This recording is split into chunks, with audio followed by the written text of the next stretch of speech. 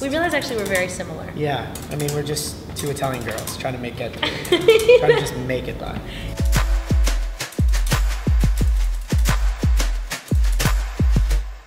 Bring cats. How's it going? Are you filming?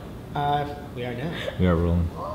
So tell me, how does it feel to be back and just to see everybody again? I think it's like, I don't know if you feel it, I feel like a little old today. Oh, interesting. Like I saw Aislinn and I was like, I felt like a old aunt. Like I was like, hello. Like why was I talking like that? I like bent down also to greet her. Hello. What am I gonna do that for? I'm not joking. It's excited. Well, you're also like an old aunt by spirit. You're doing this. You're like, because then you take people into your bosom and just yeah, let like them right rest you. here like, is where I feel your soul sits. You know, like I feel like at 4 you were an old aunt. Just sit there. Yes, I was. So now it's just I can embrace it more, but well, I was feeling old, you know. So Luke said to me, he was just like, yeah, because your character came out in like 2008. Oh my god! And I was like, try 2002. Yeah, I was like 2008. Yeah, that does make me feel like you're older than me. Yeah, I am.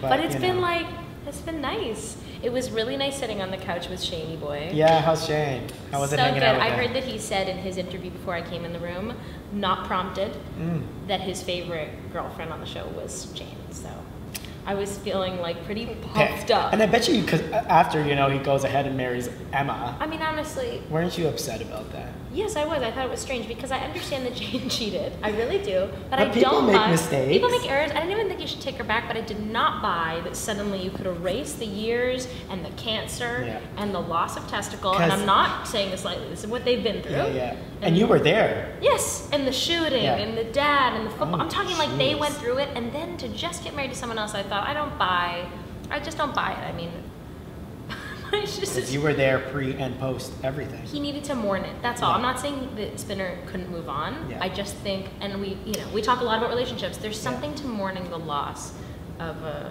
Do you think do you think Spinner jumped and married Emma because he still really loved you and just couldn't deal with the fact that, you know? No, I think Spinner has this unique quality to find love in a lot of people. That's why he's had some big iconic relationships on the show. I actually think he's had quite many. Many and long term. Like he's a serial dater. And he wants comfort and he wants ease. He wants the picket fence a little bit. And I think Emma could give that to him at that time and Jane couldn't. Well, I feel like someone like Spinner needs to be taken care of a little bit. Totally. You know? He said I think that too. Jane's got it. She's good. Mama's got it. Yeah, Jane reminds me a lot about you. Mama's got it. Mama's got it. Well, now I've become more like Jane. At the time, I was like, oh my god, this girl's cray. She's so good at everything, and she's dealing with it, and she's doing the singing, and she's got the football. She's the valedictorian, for Christ's sakes. I couldn't do that. I have to tell you, because of football, knowing you, we were just talking about how we went camping this weekend, and you were like, you did a good job, because leading up to it, you're like, oh, I don't know if I can camp. Had you ever played? To be clear, we went to a cottage. Camping implies pitching a tent, and that wouldn't you're right. have been. So we went to the cottage. There was a home constructed that we got to rest in. So my question then is, after going to the cottage with you and you were skeptical about that experience, had you ever played football before Jane hit the field on camera? Hit the field. You know, hit Great that questions. field. Well, first of all, I think I excelled at the cottage, just as an aside. Bringing sangria and water into the kayak and letting your pal kind of do the work for you. I mean, that is Princess Rihanna treatment. Yes. Yeah, so that was a great memory for me. The football, the training itself, not so much. So, did you train before? Yes, I did. The 5 days leading up to what it, do you did. Because. So, did you to learn the rules? Well, I. Also, again, two Italian girls talking about football right now. We both don't know anything. Yeah. Because the table reads, I was explaining this earlier, table reads for Degrassi are like no other. You don't know what's coming next. You're surprised just like the audience would be. So you're reading it out loud and you go, oh my god, she's on the football team. I guess it's going to be a storyline about how bad she is. No, in fact, it's her, the MVP on the male team. Oh! And everyone's like... She excels. She excels. And then the thing is, guys. when there's a sort of talk back after, and they're like, everyone looks at you and they're like, what do you think? And I'm like, oh, goody. And my chest is beet red. And I walk out and I call my dad immediately. I'm like, Dad, Big T, we got to get to the park and pronto. We have 5 days before we go to camp. Does your dad know to play football? I mean, he's an Italian male. Yeah, he could do a little bit of everything. He's a jack of all trades, that one. And he said, Paula, he gets into Brancati's, it's all about the last name. Brancati's can do it. No, they can't, Dad. I used to skip track and field day, but you are Brancati, you can. So God bless you and thank you for joining me on this journey. Takes me to the park. Oh, I can't Papa even P. run. I can't even pick up my damn knees. That's how little, I don't even know how to run. Like I got called into another show I did called Dark Oracle to look at dailies and they said, there's a problem with your performance. I said, what? I'm not kidding you. What could it possibly be? I thought, oh my God, it's my face, it's my acting. And they said, your running is so poor that the network just said, we need to have one of the other actors chase you around so you can learn to run with urgency. And I was chased around the entire afternoon. So think about that. Think about that complex. Do you think they paid that actor a little extra overtime just to chase you? It was favored nations, babe. I mean, it was just was what it was. So then you got that, and then I'm reading the storyline and I go, how in God's name is this going to transpire? So my dad helped me with the running. Do you feel like you pulled it off on the day? Well, I did it with the help of an entire football team that helped me train, and Tony And an Brancati editor. helped me do. Yeah, it was edited together beautifully. I had a wonderful stunt double who did the wide shots. I couldn't even run to save my life. I did all the close-ups. I was very adamant about performing it all. Of course, because the emotion and intent is still there. It's just the physical aspect was challenging. At the end of the day, I could totally get the fire of like being told you can't do something because you're a girl. The storyline and the spirit of it. That was, yeah. Crazy, crazy relatable. But yes, I worried that I wouldn't be able to pull it off. In fact, that ended up being something. This is the thing I'm the most proud of. Really. Yeah, it was great. Oh, and Ella Linda was so good. She directed it, and we watched Friday Night Lights. She gave me Friday Night Lights for the weekend and said, you have to watch all of it front to back. And I said, how do we have time? No, Saracen. I'm more Saracen than O'Regan's. Saracen was so like. It's because you loved that he loved his grandmother. Exactly, the nonna thing. I know you know what I'm talking about. Taylor Kitsch, I saw him in California. I was outside a hotel, and all of a sudden this guy pulls up on a motorcycle and takes off his helmet and throws his hair, and I was like, please. You know what I mean? Like, come on. You're that can't be darling, real. sit down. And right when I was about to like kind of really say that, like, wow, I turned and I was like, Taylor Kitsch, and I was like, Scoozy. Scoozy. Wow, what a little twist in my little vacation. Yeah. Yeah, I know you went Italian and I started doing some other things. Well, I spent the whole time going up to the rooftop pool in that hotel, like perfectly put together. He was staying at your hotel. Yeah, well, I didn't see him again, so he was probably visiting someone. Do you know he also like builds things? I heard that. Like what? Like homes, like his own home and shit like that. Well, that's what he does in Friday Night Lights. He says, my dream, and he pops the beer and says, I want to, spoiler alert. I was going to say, way to end the entire show for Okay, everyone. we digress. Final frame. So Jane, because you had mentioned for a second there that you like, crazy relatable about Jane excelling in a predominantly male sport, naturally, in a really kind of alpha male sport. Yeah. And she kicked ass. And then what happens? Like, there's some repercussions there. Yeah, she was the MVP also on the male team. I think that happened later. But there were a couple of guys, though she was not warmly received by anyone really, a couple really were awful to her, like just incredibly threatened. Mark Donato's character was like antagonizing her, and then he kind of spearheaded this movement to beat her up. Like she did well at a practice, and I just can't get my head around that. Why would a group of guys want to beat up a girl? It was kind of gross. It sort of happened in this sort of like the principal says to her in this scene in the locker room, like, do you know what just happened out there? Like it's a really great short scene where basically she's just been beat up and she's explaining to them like, this just happened, what are you going to do about it? And he says, well, boys will be boys. And if you want to be one of ours, no special treatment. And it's such a... Yeah, what do you think the show was trying to say about that kind of mentality? I think it's not that it was ahead of its time, because that's a statement that we've heard for years. I think women have heard that in many incarnations, in every walk of life, in every job.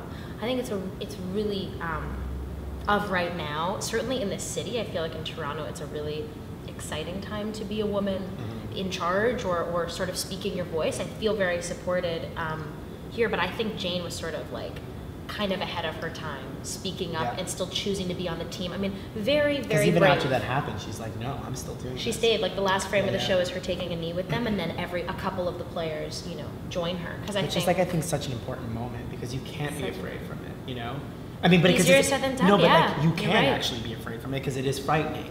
Yeah. But to say that statement, like, She was like a feminist without, I don't even think that was her intention, but she ended up being like this symbol, I think, for feminism. And it's like rare, it's like such a young character.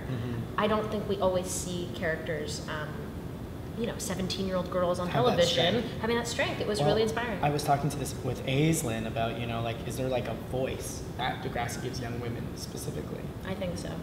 I think so. I think that they've given, I think without even knowing it, doing those kinds of storylines gave me a voice later. Like, I always felt like Jane was very ahead of me. Like, I always felt like I couldn't keep up. I was like, oh my God, like, she really is sort of this heroine, but she's not doing it for anyone else. And I think a lot of the characters that have had challenging storylines, Aislinn's character is a great example of that too, they're sort of figuring it out in their own way. It's not always linear. Like, I think Jane's an example of someone who like chose to, but some, you can't always deal with anything, everything head on, right? And also characters make mistakes. People love that it's human. And she makes a mistake, you know, she has that affair and I love calling an affair is so salacious, but it does cost her. It costs her. It cost her great love. Like, and I also love that they went there. They were like, this girl's been a hero, but she's very human. It was sort of not the traditional heroine, and that she kind of is unapologetic, like it goes untalked about. She ends it because Holly J catches her, and the rest of the season goes by in a very sort of Degrassi fashion. It's not glorified or exploited. It's left sort of like, oh, I guess they're never going to touch that or again. It's not like, don't do this. You know, here's the big lesson. It's like, this happens. People make mistakes, and then, you know, I guess you see the consequences of that mistake with her and Spinner. Yeah, and also that she was okay. It was interesting to see a character who was like, had reconciled themselves with the fact that like the truth would hurt him more, and she really did love him. So like, I won't say anything. And then getting caught, it's like you're too far gone, and you sometimes forgiveness is impossible. So I was trying to figure this out earlier. I was talking it out, like, why did myself and the actors in Janie and the Students decide to rehearse on weekends? I'm not sure, because we were not really playing on it. Like, I was really singing, but we were, you know, it was a television show, but we were like... It was. And we were all like, let's just get together at Ray's basement and like sing. Because you guys just did it on your own time. As well. Yeah, I don't quite know what we were playing. So like, you just had a good time on set. We love each other. You were just like, let's just go rehearse over the weekend. But then we kind of decided that we were going to play for the rap party. Again, decided, no one asked us. It was like, we're going to do this. And we're going to do it, damn it, for real. And we're going to sing all 3.5 songs that we sang on the show, and maybe a couple covers. And Aubrey had just become Drake. Like, in that Best I Ever Had was like the song of the summer. It was my final season. So I thought, let's really, I don't know if that just would go out with a bang. Deuces. And I'm gone. So all the guys were like, yes, this is such a great idea. I'm like, let's do Best I Ever Had, and we'll all sing it together. Like, what a beautiful... Because I wasn't at this rap party. I thought you were, and then I realized you weren't. You certainly weren't there for the set, because I think you would have remembered. I mean, of course I would have remembered this. When you were reciting it, I was like, I have no memory. I wasn't there. This was for 9, right? This was for 9. Yeah, and so it was the end. I was wearing an outfit from the show. Jane out of her... I should have gone camo. Not the hair and makeup, though. Not Jane circa dreadlocks. It was Jane cleavage glitter top. Like, she'd really gone through her affair, and she was trying to... How did that performance? Like, how did it go? Did people like it? I believe that they did. These schmucks, I was going to say these dicks, like, the guys, left me out to dry. I'm trying to come up with an analogy that really represents it, but... They said they were going to sing with me. When we got to the part, like, referee, because that'd be so official. My shirt ain't got no stripes, but I'm going to make a whistle. Nothing. Crickets. In fact, the drums drop out. Linda Schuyler's right there. Stephen Stone's right there. Everyone we know is there. So you just essentially said and then I go like, and then I kept going, you the f***ing bastard. And they're all gone. It's just, I know you're going to be able to. It was, but at that point, when you're already, it's like, I'm already cut off at the knees at that point, just drown yourself, like it was over anyways.